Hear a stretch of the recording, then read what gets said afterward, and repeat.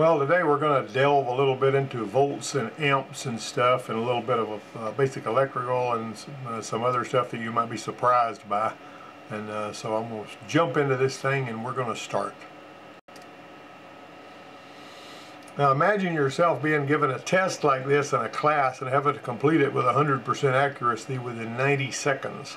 When I went to Craig Van Vattenberg's hybrid training school back in 2010, he did something similar to this. Now I created this one for my students at the college, and in order to solve this, you have to understand this Ohm's law situation, where you multiply amps times ohms to get volts, and you divide either one of those to get the other one. So if you know your ohms but you don't know your amps, you can divide volts by ohms and get amps. All right, and so let's see how this plays out.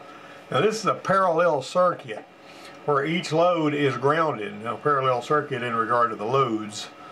Each 2 ohm bulb would pull 6 amps. All right, so now you got to realize that whenever you turn on a light, the resistance increases whenever you turn on the light, so that it actually is going to have a lot more resistance than 2 ohms, or a good bit more.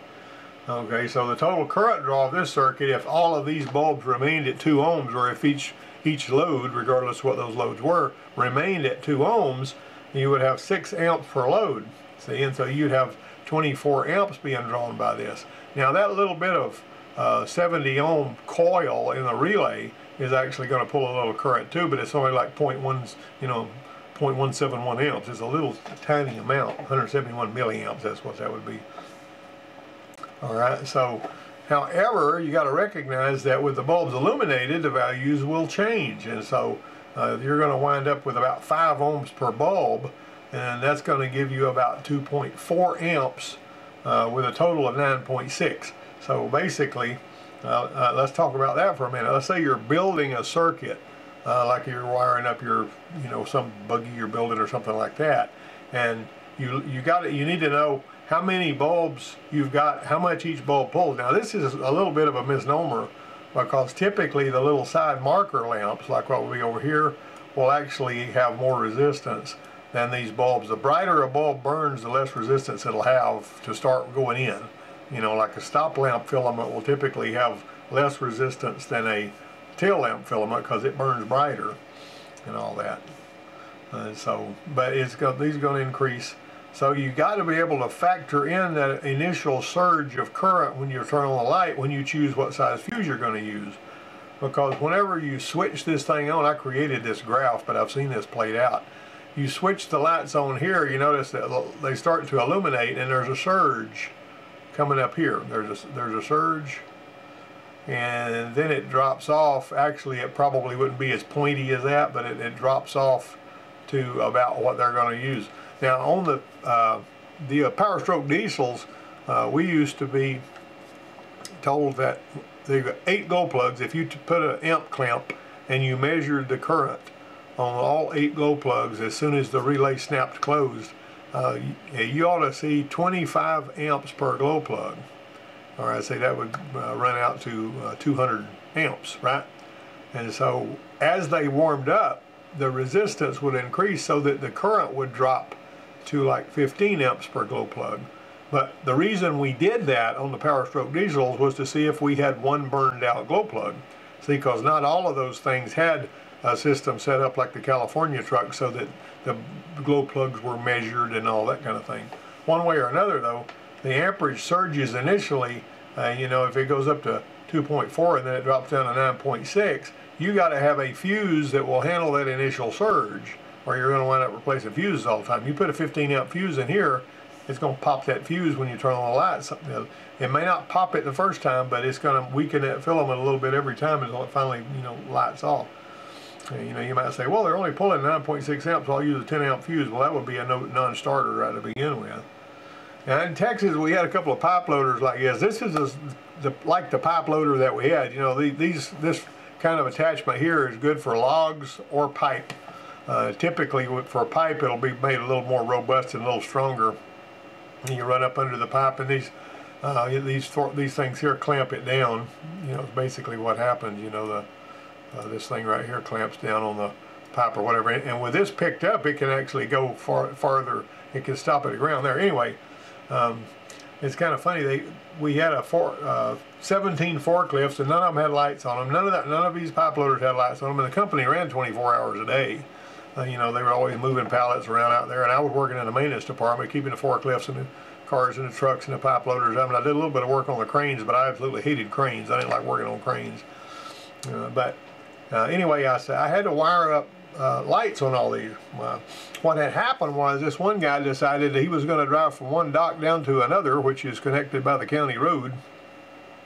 And so he got on one of those old Y60D Clark CY60, I'm sorry, Clark forklifts, and he headed down there. And whenever he was about halfway down there, there was a Torino that come buzzing through there. Couldn't see him until it ran into him. It totaled out that Torino and broke the guy's leg that was driving a Torino, busted the transmission housing on the forklift. But the guy that was on the forklift, he was using it for a vehicle to go from one dock to another to get his coat. And so I had to take that transmission out of that forklift and tear it down, and we ordered another transmission housing, and I had to rebuild put all of the components from the original transmission in there. It was a job. It took some special tools to do it, but anyway, it was quite a operation there. Anyway, so I said, how am I going to put lights on here that are 24 volt? Couldn't find 24 volt bulbs. Might be available now, but I couldn't find them then. This 24 volt system. And so I wired them up in series, so that while you got two batteries here wired up in series giving you 24 volts, I went back the other way and wired the headlights in series, and so that each one of them was running on 12 volts, and it worked really well. The only problem is if you blow one light, you lose both lights, and you got to figure out which light's blown. You know, if you break a series circuit, you're going to lose the whole series circuit. Not so with a parallel circuit. But I couldn't put a parallel circuit on here because I couldn't find the right, 24 volt bulbs for that. Now, this is a parallel versus a series circuit. Each bulb has the same voltage, and each bulb has its own dedicated ground. So if you lose any of these, you're going to wind up with other ones still working. On a series voltage, now this is like your dash lights, and wired in series with your dash lights, you would have a little potentiometer thing. Well, it's actually more like a rheostat, because a potentiometer doesn't carry a load, a rheostat does. So series voltage is divided three ways. You might notice that this has to go through every bulb before it finds its way to ground. Okay, so if you lose that, you're going to wind up with all of the lights going down, or if there's any break in the circuit anywhere. Now this was a mind-boggling thing to me. I had this little exercise that I created for a Skills USA competition, and I was sitting there, and there was like 40 or 50 students that was going through that one little station that I was manning, and I had a power supply, and I had these a resistor, a lamp, and a switch, and they had to actually wire this circuit up. So they had to connect power, then they were supposed to connect power from the switch through the resistor, and then using jumper wires, and they were making a connection between the resistor and the bulb, and then this side would be ground. So the power was on the other side, ground's over here. When they get to the part of the little worksheet, and they had only 10 minutes to do it, I said, what you need to do is go ahead and follow the sheet. When I got to the place that said wire it up, some of those guys would take jumper wires hooked to both sides of my power supply, which was an electric power supply plugged into the wall, but it had little 12 volts, and they would try to connect the power to each side of the switch, power to one side of the switch and ground to the other side. And see, at that point I was a judge and not a teacher, and so I had to say, stop what you're doing. And I'd say, put your jumper wires down, and I'd have them lean back, and I'd say, you're done. We're not going to do anything else today. And they'd get mad. But if they don't know any better than to hook power to one side of a switch and ground to the other side of the switch, they don't have any reason to even be sitting at that table. And so they would flunk my part of the exercise. The switch should always be wired in series with the load. If you're just going to break one leg of this, now like when your airbags, you break both sides of it so that both switches have to close, for obvious reasons. So you want both airbag crash sensors to close before it'll light off the airbag. You don't want just one of them lighting it off, Now this is a parallel voltage measurement. You'll notice your voltage over here. If you're just hooked all of this voltage is the same all the way along each rail there. And so every time you turn that switch on, you're going to see that the same voltage that you're getting out of your battery.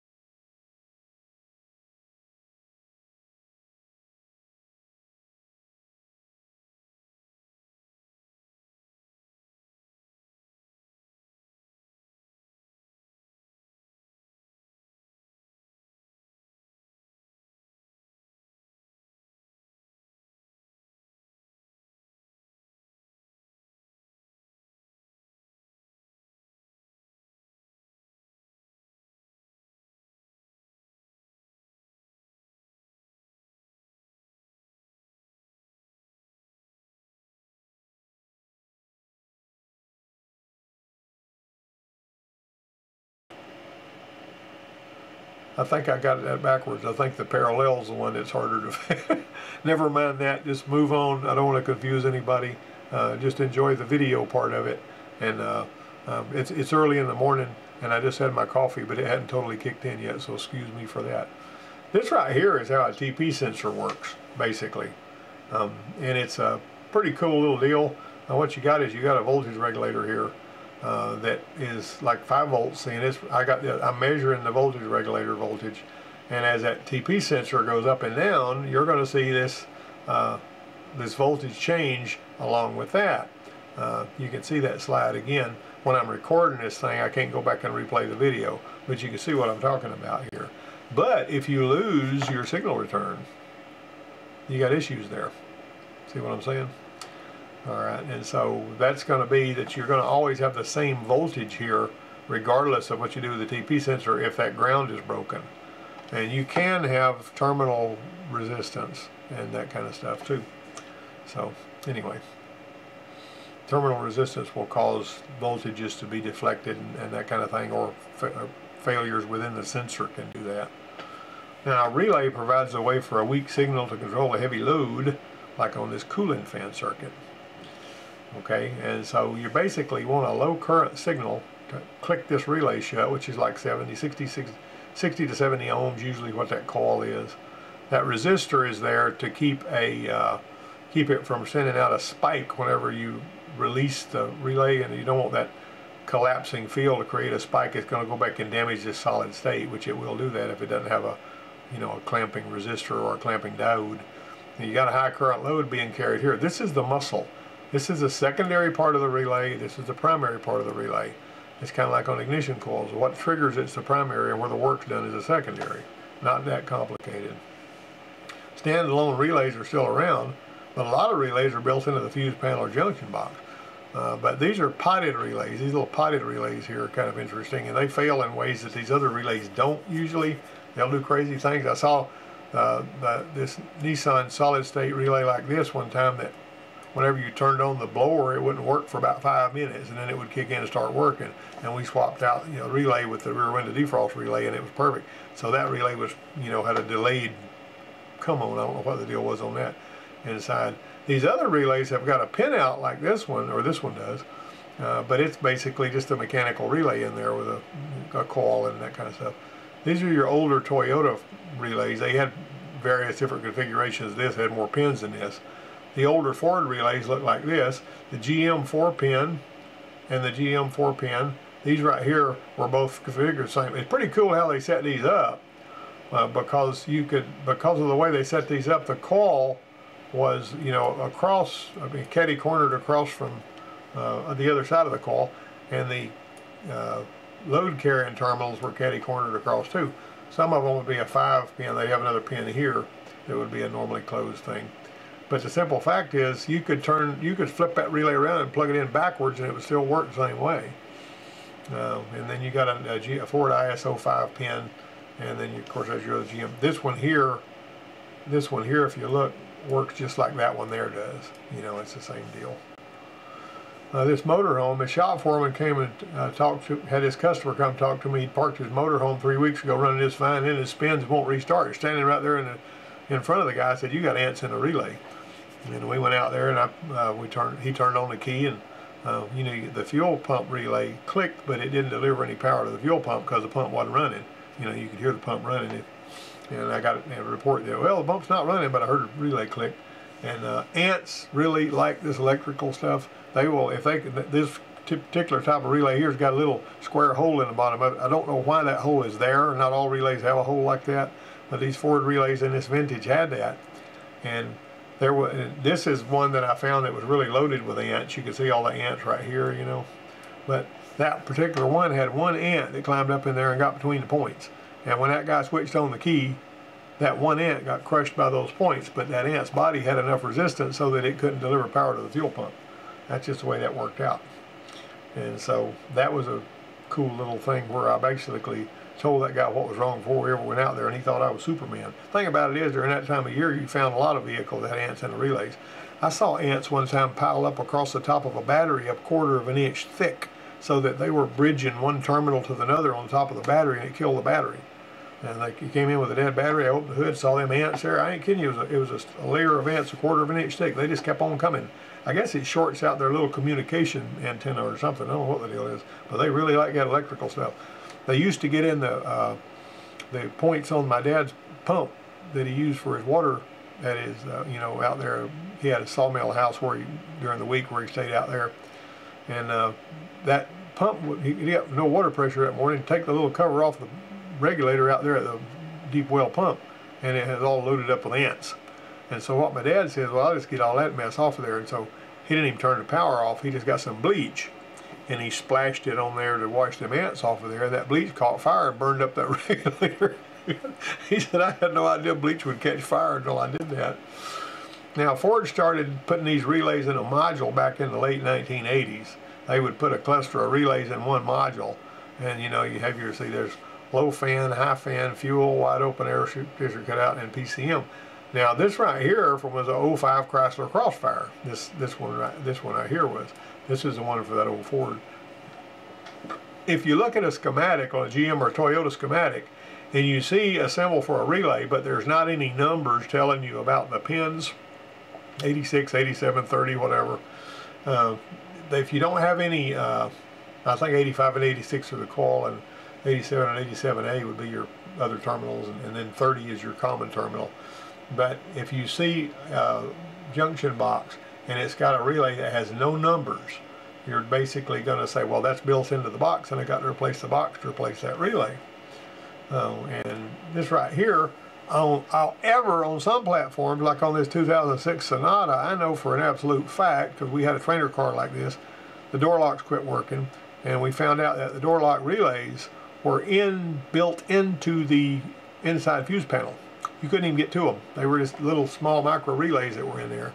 And because we didn't use the door locks on that trainer car all that much, and it was nearly a new car when we got it, it was given to us by the factory, the door locks just were, you know, got to where they were just wouldn't work most of the time. And so this one here, you might notice it's got a lock and an unlock relay, but the problem is these are marked. Now, why they mark those if you can't get to those relays is beyond me, because we actually had to go in through the connectors on the end of that little panel, I mean that junction box, to test those relays, and we had to know which pin was which and all that. I actually wrote a Motor Age article about that. So just because you see numbers on whatever schematic you're looking at doesn't mean you can replace that relay. Now here's where it gets really weird. Nissan Intelligent Power Distribution Module, there's a TSB on this, and that's where I got these illustrations and that picture of that tool. They'll tell you that the only serviceable parts of this Intelligent Power Distribution Unit, IDPM, is the ECM relay and the fuses. And the ECM relay can only be replaced using a special tool. If any of these other relays fail, supposedly, you're supposed to replace that whole panel. Now, it looks to me like, just looking at these, that you'd be able to just yank them relays right on out there and pop another relay in there. Why they don't want you messing with them relays is beyond me, unless they're afraid that when you're unplugging and plugging them back in, you'll plug them in crooked and damage the inside of the IDPM. But this Phantom tool here, that was featured in that one TSB I found from Nissan, is a cool looking little tool, and it showed right here how you use that guide plate, put it on there, and you basically use it to pull that relay out, so you were pulling it out perfectly straight and then putting it back in the same way. That guide plate kept you from going there crooked with it. But I looked and looked and looked using this part number. I looked it up at Kentmore. I looked it up at Nissan. You look anywhere you want to go. Some of you guys might be better at finding it than me. I absolutely could not find this tool anywhere when I went looking for one. And we had to work on these. This is a photo I took of one that we worked on over there at the college, and that's another view of it that I found online. But that's a picture I took under the hood of a vehicle right there. But that was just interesting to me that just looking at these, you wouldn't know. Now Toyota, some of the Toyotas have got relays that are sort of all made together. You can get to them, you can actually see them work and all. They don't have covers on them. They got a big cover over the whole thing. But Ford actually did that too, beginning back in the mid-80s. There was this cooling fan controller module. It was hooked into the AC. I wouldn't really call it an amplifier, but basically when you turned on the AC, it knew to run the cooling fan. And it had a relay built onto this circuit board in there. And that relay tended to fail and burn out because that cooling fan carries a lot of juice. Now this is a black Tempo like the one that I bought back in 1987. I was working at the Ford place and I saw this Tempo sitting out there. It was only a couple of years old. It was in pretty good shape, only it had a ragged piece hanging off a steel belted tire. And I went out there, I had managed somehow when I was replacing the stator in a distributor on another Tempo, I managed to break the distributor gear. And I said, doggone it, I broke this gear. And the service manager says, well, that car sitting out there is a repo. Just go ahead and take and the engine's locked up because somebody had bought it and drove it 36,000 miles without changing oil, and the engine locked up. And I said, he said, just take the distributor out of that and pull the gear off that one and use that. So that's what I did. And I said, who owns that car? And he said, the bank does. And so I called the bank and I made them a bid of $800.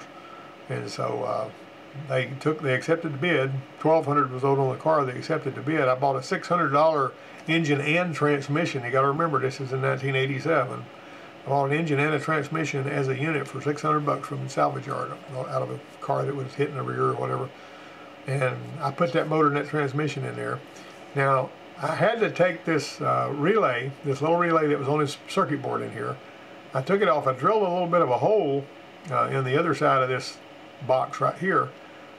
And I took these wires right here and I soldered them. This right here, these two wires here are the ones that go to the coil. This is actually supposed to be a fuel pump relay, but it works really good for pulling a load. This wire and this wire here, these two wires right here, were the ones that go to the coil, to the relay coil. And I could tell by looking at that board in there which wires went where. And so I desoldered that relay from the board, and I soldered these pins in there going through a hole I drilled in this plastic box. And then I mounted this relay on the side of this plastic box with these wires coming out through a hole in that box plugged into here. And so that relay was changeable externally to this box now, and it would turn that fan on, and it never gave any trouble. I bought a set of tires to put on the car. I had like $1,900 in it when I got through with it, and I sold it to my aunt for $3,500, and it was worth about $4,300 at the time. And my uncle drove that car for years and years and years. It only had 38,000 miles on it whenever I bought it, when I put that motor and transmission in it. And that car was a really good car. The air conditioner worked on it and everything. And that was a little deal that I, fixed up. All right, this is going to be about a 25-minute video time everything's done. And I'll talk to you guys next time. I really appreciate you coming by. And hey, let's be careful out there. We'll see you later.